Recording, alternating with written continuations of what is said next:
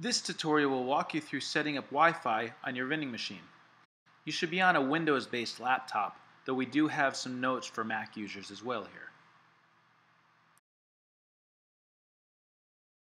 Find the router's username and password and connect your laptop to the network. Now attach your Wi-Fi antenna to your machine.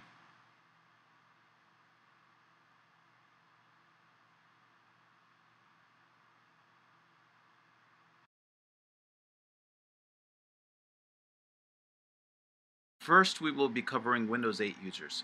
Open your control panel and click on the Network Sharing Center. Next, locate where it says Connections in the Wi-Fi area. Left-click on this. You will now see this window appear. Now click on Wireless Properties. Once here, you'll see this window. Now click on the Security tab on the top.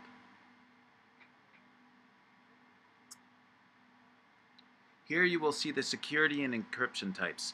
Please write these down in a safe place. We will be entering them into the Boozelator shortly. For Windows 7 users, please refer to this section. Open your laptop computer and click on the Wi-Fi icon.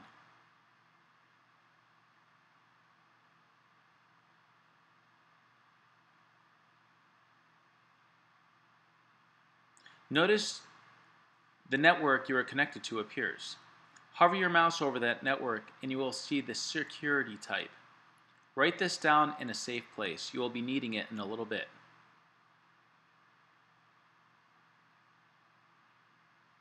Now right-click on the network and left-click on the word Properties. A new window will appear. Please click on the Security tab at the top. You will be focusing on the encryption type. In this case, it will be AES. Please write this down in a safe place. You will be using it in a little bit. Open up your machine and remove the side door plate on the side of the LCD monitor. The remote control sensor is located inside the monitor here. Click any of these colored buttons and the menu will appear on your machine.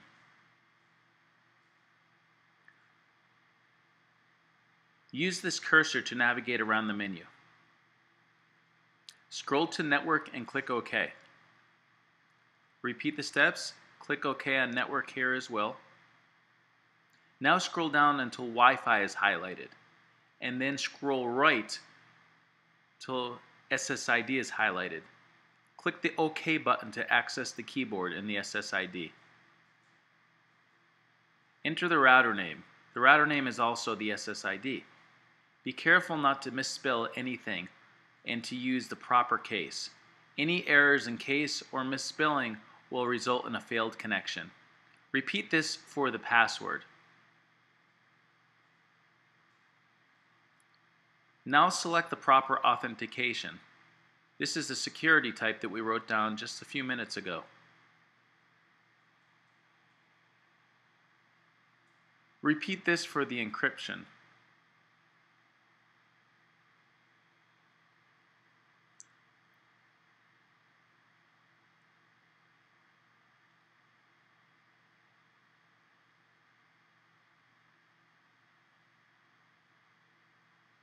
Scroll left again until Wi-Fi is highlighted.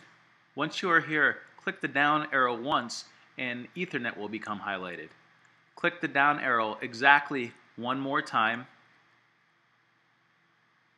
so that nothing is highlighted.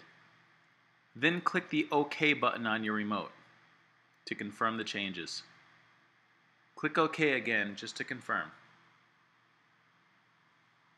Once you clicked OK, find the exit button on your remote control. Click the exit button until you reach the main menu. Once at the main menu, click Reboot. Your machine should now be connected to the Wi-Fi router. To view and control your machine online, please watch the remote monitoring tutorial.